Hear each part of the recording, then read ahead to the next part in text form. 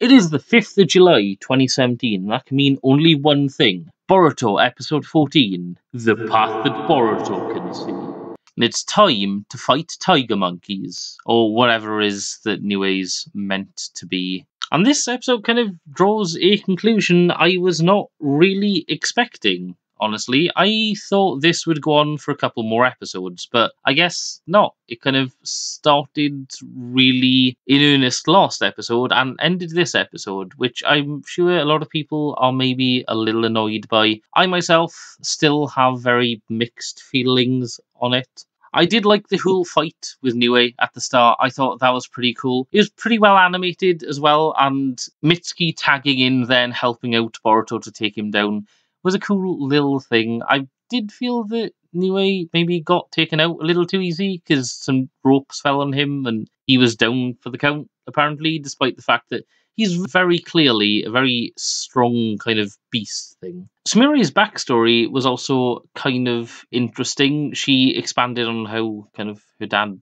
left the village and trained her up as a human weapon and stuff. That was pretty cool. And man, that scene where her dad branded her with the Niue seal, the Tenno Goku, or whatever it's called, that was pretty intense. He was a creepy old dude who had the kind of same tubes as Pain and stuff. I wasn't really sure what was going on with that. But man, that was quite an intense scene. And it kind of sheds light on Sumire, and I think definitely justifies her for her actions and stuff. Kind of, anyway, because it was revealed that Niue was in charge of the ghost incident anyway. But I do kind of like the fact that they're delving into how Anbu is quite a weird organisation and those who were involved were kind of messed up people. This was kind of interesting to see someone grow up through the twisted guise of someone who was brought up in the Foundation, which Sai was as well. And talking about Sai, because I'm terrible at segues, the fight between Mitsuki and Sumire was also pretty cool. That was, again, well choreographed and stuff. I really liked Sumire's water pistol kind of move thing, where she was shooting water ninjutsu using,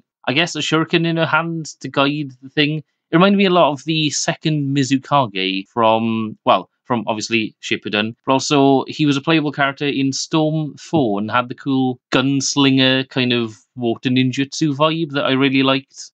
But of course, Boruto had to break it up and get stabbed in the arm. I didn't expect anything less, really. I wasn't expecting them to either take each other out or someone to win the fight. But it was nice to see they kind of had a round 2 carry on from last week.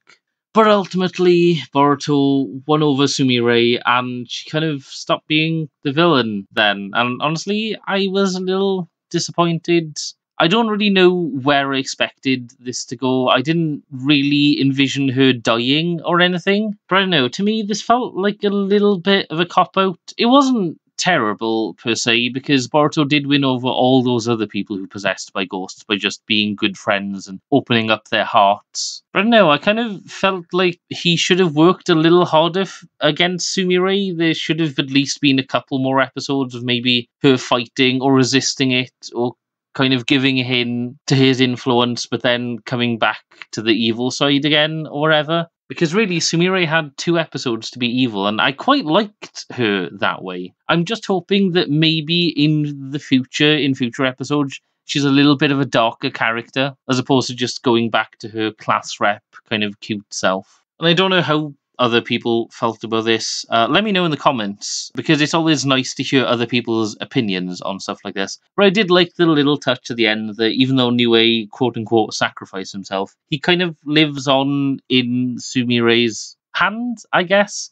Maybe he'll come into the plot again and she'll become kind of like a beast user or something. It definitely sets her up to being an interesting character now, because she's got a backstory that I thought was told fairly well, and has become a character I think that a lot of people are starting to like more than just a kind of cute background character for comic relief and stuff. And that basically seems to kind of wrap up the first arc of Boruto, which I'm going to call the Ghost arc. Although, as we're about to discuss, the next time preview does suggest that they are following on from this, so they're not going to wrap up and kind of forget about it and maybe mention it again. It's definitely leading into something, which is cool. We might as well, being as I just talked about it, talk about next time. next time, it's going in an interesting direction. I didn't really think they'd do this, but it's Shikadai and the others kind of planning to track down the other Foundation members and people linked to Danzo's team, when Danzo was alive, obviously, but hiding it from Boruto. So I'm not sure if they're gonna kind of maybe come across other people who possess evil traits and stuff, and maybe they'll be the bad guys for the next arc or two, which would make sense because this is a shonen anime, so they've kind of shown one person, Sumire, who grew up under the influence of Danzo's group. So I guess the escalation of power would be they'll now introduce a group of people or something. Again, though, that's just me getting ahead of myself. Maybe they're not going in that direction or whatever. But it's definitely kind of cool to see that when one arc kind of closes, I don't even know if this is closing. Maybe this is halfway through. And maybe next week we'll get introduced to someone even more evil than Sumire. And that will be fine too. But either way, next week seems to be quite an interesting episode.